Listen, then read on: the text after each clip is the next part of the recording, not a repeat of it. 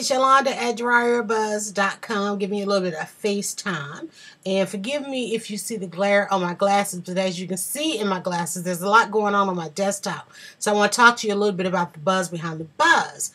And then we're going to watch a video with this Trump announcement. Okay, now you guys are up there, but I've got my tweet deck over here. I've got the video there, and I've got some stuff over here on DryerBuzz there. So my eyes are going to be all over the place. We're getting ready to head into the fall season, and that is the perfect time to be out networking in Atlanta. And by networking, I mean just really enjoying the city and the culture of the city.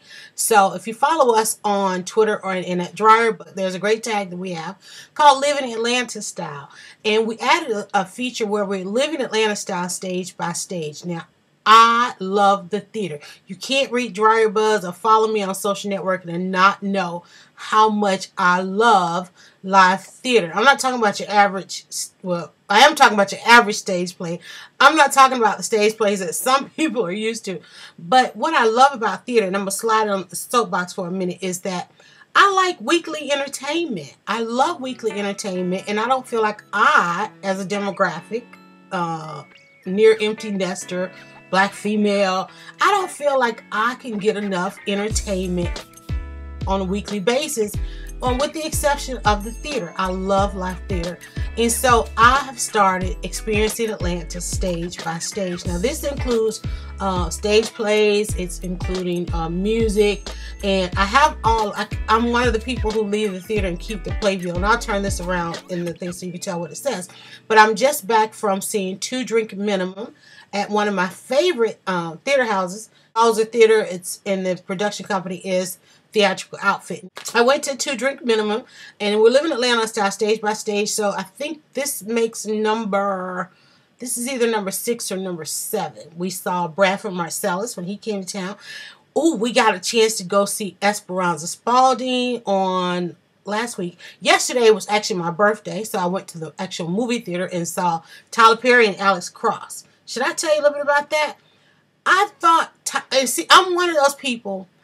I love Tyler Perry when he takes off the dress.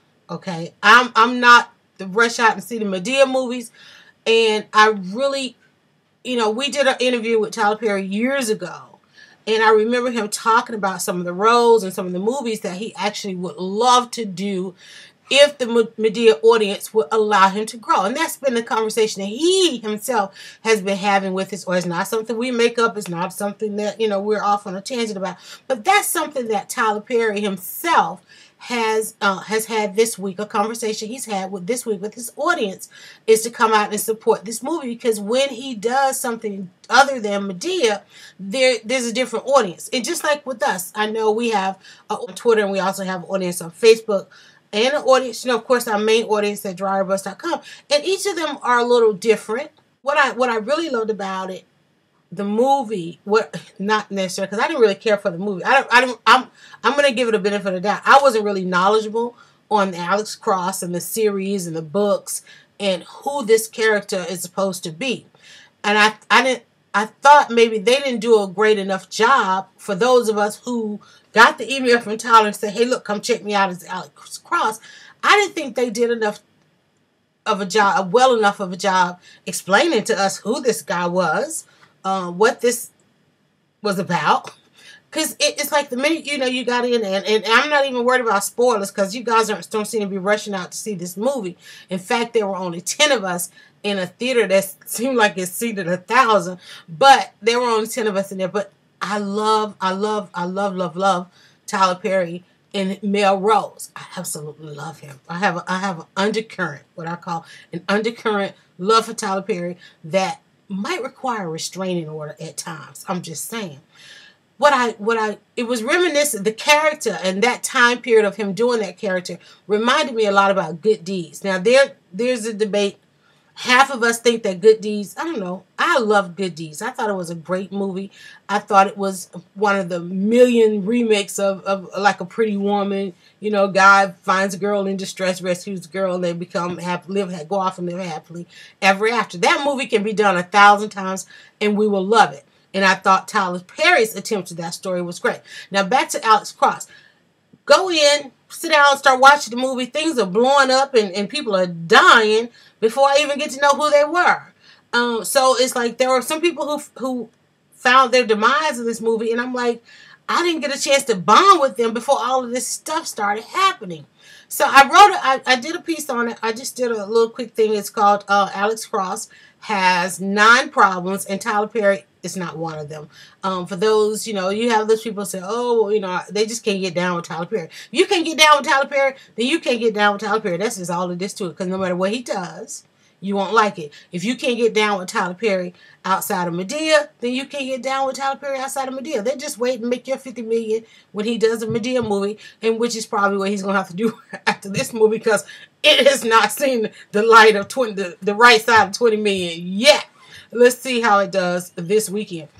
So look for a Medea movie to be coming to theaters so they can catch up with what they lost. But one of the reasons I love this play, because it was about a mother and a son. And y'all know I tweet about my son a lot. And it's an amazing relationship. But this play reminded me of my grandmother and my father, because he wasn't her only child. She did have another child whom she lost early in life. But watching their relationship and then trying to watch my relationship with the son who has a question in the middle of recording, but watching, and he's actually going to do something for his grandmother. So that's why I love this play, because it gave me a glimpse of, look, don't be that mom. And I'm probably going to be that mom who calls the son every morning, needs to see him every week, that kind of thing.